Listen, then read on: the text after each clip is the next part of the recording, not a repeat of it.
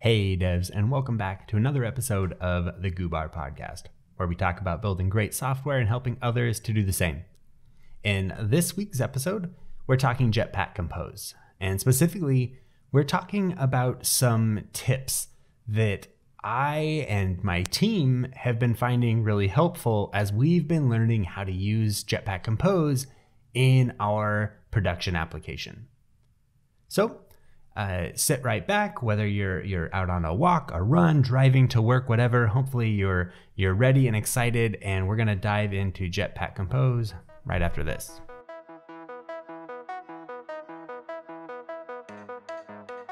All right, so a little context here.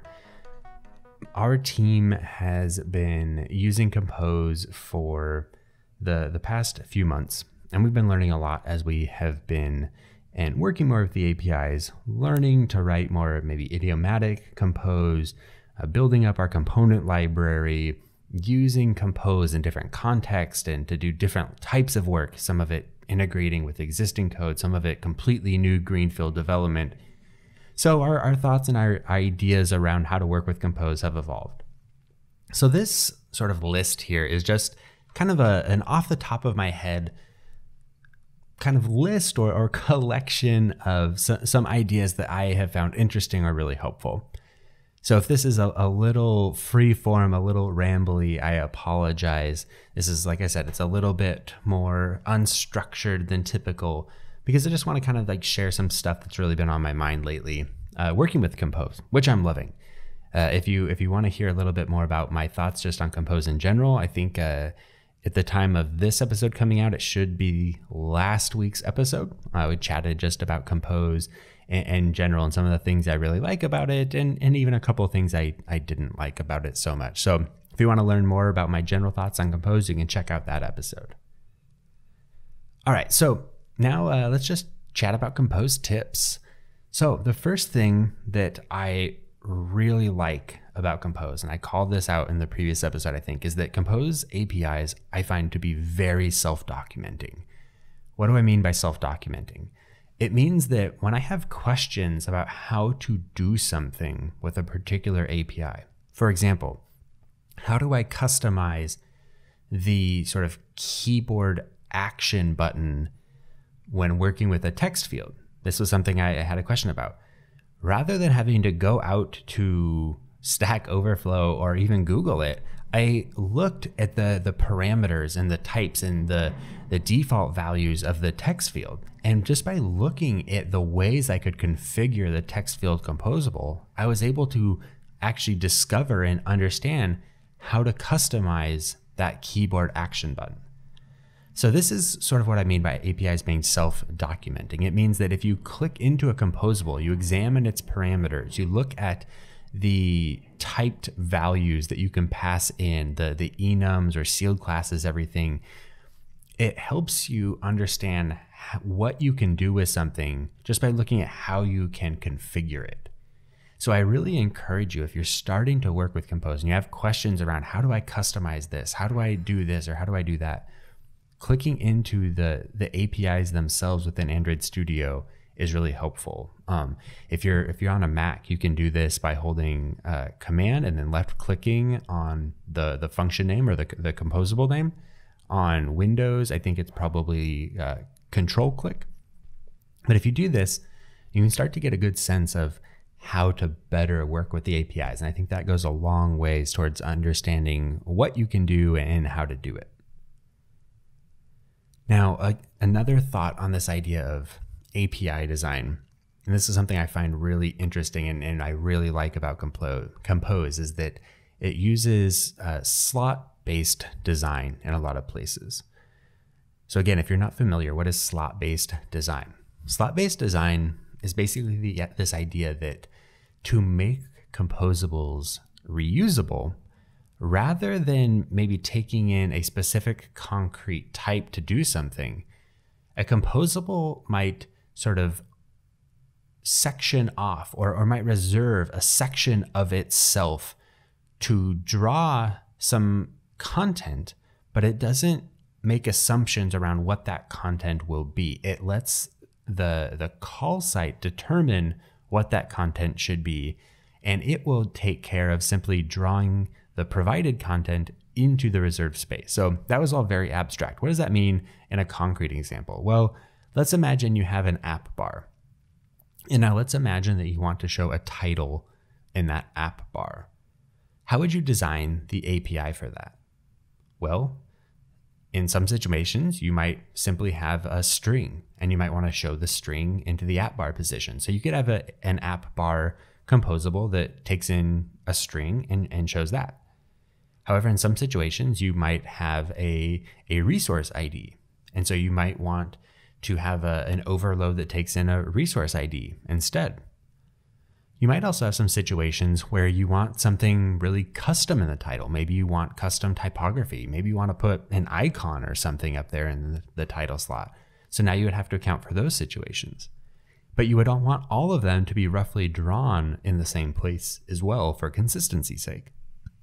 So rather than having overloads for every one of these, in sort of the slot-based design approach, rather than taking in text or a resource ID or, icon plus text, a lot of the Compose APIs will take in a lambda that simply lets you provide the content that you want drawn into the title area. And then the app bar composable itself will take care of reserving that title space and draw your content into it. So it's almost inversion of control a little bit for like the content itself that gets drawn in. So rather than you passing in the data and the composable handles all of the drawing, you actually get to pass in the way the rendering is going to take place. And this makes a lot of the APIs really flexible. This is something that my team has been embracing for some base components we have, such as kind of a base card component. So we define maybe what the base card looks like, shadows, corner radiuses, and such. And then we reserve some sections of the card to draw certain things, but we don't enforce particular APIs for whether you need to pass in a string resource or an icon resource versus an icon versus text. So it's helping us be more flexible in the way we're working with these things. So it's something that I find really, really interesting and really helpful. If you're not familiar with that, there's some discussion around it in the Jetpack Compose documentation, which I think is really illuminating. And I would encourage you to check that out. Another thing that I find really helpful about Compose is that maybe not everything, but most things tend to have very sensible default values. So what does this mean? It means that if you have an optional parameter to one of your composables, rather than that parameter maybe being null, or rather than not including that parameter altogether, it means that it has a default value that you can use in most situations, but then it's there to customize in the situations where you need it. So again, here's an example from the work my team's been doing recently. Let's imagine that you have some text composables that represent the sort of different typography, let's say types in your design system. So, you can define typographies like H1, H2, subheading 1, and apply them to your theme. And you could use those using the base text composable and then sort of passing in the typography style to it each time. We've been trying to simplify that a little bit. So we have H1, H2, subheading 1 composables that sort of do this internally. Now to customize this, to start, we had these composables be very simple. They would take in just a text and do the rest of the drawing. But what happens with that really simplified API means that we also have less flexibility in how we work with it in different situations. So let's say we then need H1 bold. How do we do that? Well, we could make an H1 bold text composable and add the bold styling internally to that. And that was something we tried for a little bit. But the problem with it is that now you start needing to have lots of different sort of overloads and different versions to represent really just like variations of the same thing. So rather than having these sort of different individual composables, what we've been finding is that it's really helpful to sort of expose more of the properties that you might want to use to customize your composable. So we expose those in the API and we provide the default value. So our default weight might just be normal rather than bold. But if someone needs the bold version, they can go ahead and pass that in. For people that don't need it, they don't even have to know it's there because of the magic of Kotlin's default values. We can just omit that parameter altogether when invoking the function, and we'll get the default weight for that. But for the situations where we do want to customize it, being able to have that parameter available to us is really helpful. So when you're building your composables, when you're building out your component library and stuff, think about this. Like, what are the different ways you might want to reuse this, and think about what parameters would be helpful to expose in that API. And then also think about what the good default values would be, so that in most situations, developers on your team can use the just very default case where they only have to provide what is absolutely necessary to get the functionality they're looking for. Okay, shifting gears a little bit here, moving away from APIs a bit. Something that I think is really interesting and find really helpful in different situations are previews. And something that I don't see folks talking about as much about composable previews is that you can customize your previews to preview your composable in different situations. So let's say you have a custom button component that you're trying to preview. So you can have just a default preview that shows what that button looks like with sort of your default theme. You could also have another preview then that shows what that looks like using your dark theme, for example. You could have another preview that shows what it looks like on a small phone versus a large phone. So you can start to preview more sort of variations of your composable than just sort of like the base case. And the way that we can do this is by actually modifying the preview annotation on our composable. You can pass parameters to that and do things like set the UI mode. You can do things like set sort of the device skin to use for the preview. And there's actually some built-in ones like a Nexus 5 if you're looking for a small screen device, or a Pixel 3, for example, or a Pixel C if you're looking for a tablet. And these are sort of built in, they're strongly typed, so they're easy to discover. And so you can actually create multiple preview methods, configure the preview annotation for different situations, and then maybe get 4 or 5 different views into what your component looks like as you're building it out. So then as you're building it out, you can check these previews and be verifying kind of as you go that they look the way you expect in some of these different situations, which I think is really helpful.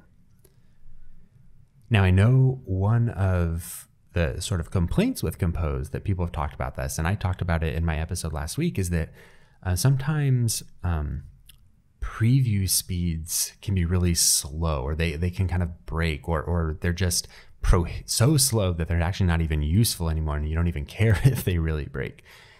And so something that my team has been able to kind of take advantage of is that modularizing our app has really helped improve build speed. And I think this works on 2 fronts. So one, we've done a lot of work in general in the past year and a half to improve the build speeds of our application. So we've applied a lot of Gradle optimizations, local caching, remote caching. We've done a lot of work to make sure that our project takes advantage of it's just like caching mechanisms and isn't building more than it needs to when we rebuild something. So right off the bat, that helps with the preview speeds because you have to run particular Gradle tasks to refresh the preview. And anytime you're doing that, you start kicking off builds. Those tasks might have dependencies. So the more efficient your build can be kind of in general, the faster your previews should hopefully be. Then on the other side of this, if you can sort of shrink the space of what needs to be rebuilt, you can also increase your preview sort of refresh speeds. So by doing a lot of our compose work in separate modules that aren't our sort of a big, large app module where a lot of our code lives, but instead in small sort of new like greenfield modules that are very focused on specific functionality, that allows the previews to be really quick. So for example, a new module working on right now for a kind of an updated Compose experience, it refreshes the preview in 3, 4, 5, 6 seconds. It's something very short, something that you don't mind paying the cost of on sort of a relatively new, let's say MacBook Pro. So we have a good machine that is fast and whatnot, but even on some of the lower end devices that some of our devs are working on, it's still a fairly reasonable cost to refresh the preview. And so this is kind of the core tip here, I think, is that if you can, do your Compose work in a separate module so you can try and limit the amount of code that needs to be compiled, rebuilt to refresh your preview. Now, building on this, let's say you can't do much of the modularization. Let's say you don't have a lot of modularization or build optimizations in place. Another potential way to try and get faster previews and a faster sort of dev to deploy to verification sort of turnaround time is that you could build a sandbox app. You could build a separate application to sort of build out your Compose component library. And this is another thing that we've done. We aren't using it as much now, but we were using it quite a bit when we were first starting with Compose and first starting to build out some of our common composables. The idea here is that we have kind of a very low level Compose, so let's say design system module for our project, where we put a lot of our most low level commonly used composables. We then have this sort of separate sandbox app that lives sort of side by side with the main app in our repo. And the sandbox app is basically there solely to try out these composables. We basically just have screens where we have different variations of buttons, another screen that has different variation of text, another one that has different variations of our cards.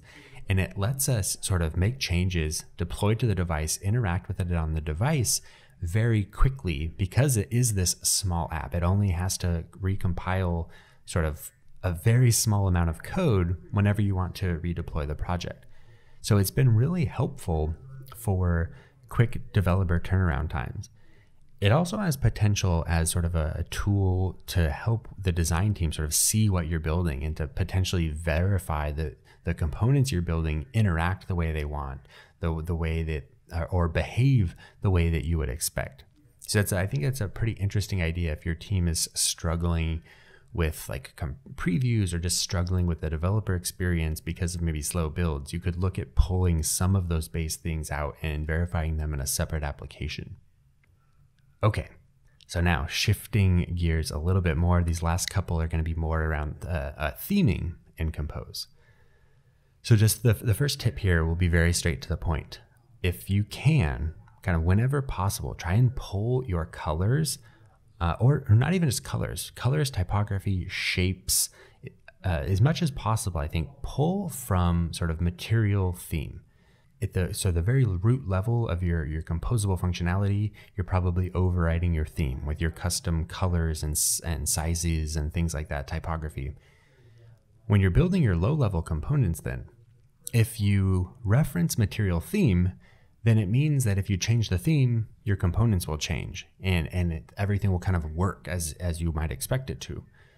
If in your low-level composables, you're actually reaching out and referencing one-off sizes or colors or typographies directly, you kind of break this expectation that the styling is derived from the theme. You're kind of changing and now everything is kind of derived from whatever the heck it wants to be derived from. So if you can, pull things from the theme. Now, why is this important? Well, it's because theming is contextual and because it just makes it easier to change. But for this tip here, it's because theming is contextual. And what do I mean by that? Well, if you have some text and you render it on, let's say, a card versus rendering it on just sort of like the window background, that text is going to get its color sort of based on the context in which it's being drawn. So if you are drawing into something that is considered a surface, so like again, a card, I believe, is considered a surface and pulls its color from the surface color of your theme. In that situation, the text is then going to grab its color from the on-surface color of your theme. So it is smart enough to recognize, oh, I'm being drawn onto a surface, then I need the on-surface color to ensure my contrast. And this works for text, it works for icons. Similarly, maybe you're drawing into the background, then you have on background color as well. There's also things like on primary. So maybe your app bar is using your primary color. So you might then want to make sure that your on primary color is contrasting, and then set your composables and stuff, make sure that they are referencing the theme properly so that those texts and icons and such pull from those on colors, recognize the context in which they're in, and help ensure that you have the right contrast throughout things. So again, this contextual theming and things pulling from the theme is good reason to make sure that you're always pulling from the material theme when you can. It's also a good reason to make sure that your theme is set up properly. So if you have a primary color, a surface color, a background color, it's a good idea to make sure that you also have defined the on primary color, the on surface color, the on background color. Now, as you're starting to get in the habit of pulling things from the theme, you might run into places where the theme doesn't support what you need. So for example, typography wise, I think by default, the material theme supports a subheading 1 and a subheading 2 sort of typography styling. But let's say you need subheading 3 for your particular design system. It's very possible for you to extend what's already sort of there in the material theme. We can take advantage of extension functions and properties in Kotlin to add to sort of the base material theme types. So like the typography, for example, you can update that so that from within your composables, if you reference material theme, you could still do something like materialtheme.typography.subheading 3. And from the call site, it'll be totally transparent that subheading 3 is actually maybe just an extension property with a backing field representing that custom typography style. So you can do this for things like colors, styles, shapes, and you can use that to kind of customize the material theme to fit your design system.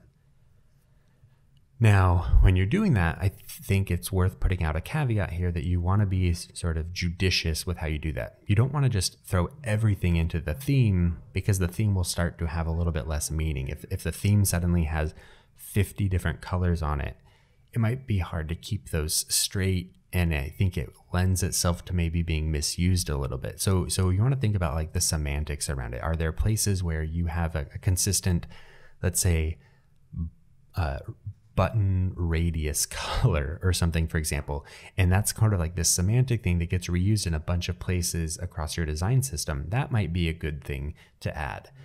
If you have just like a one-off color that is used in 1 or 2 places across your whole app, that is maybe not worth putting in your theme. Maybe that's a case where you do just reference the color directly.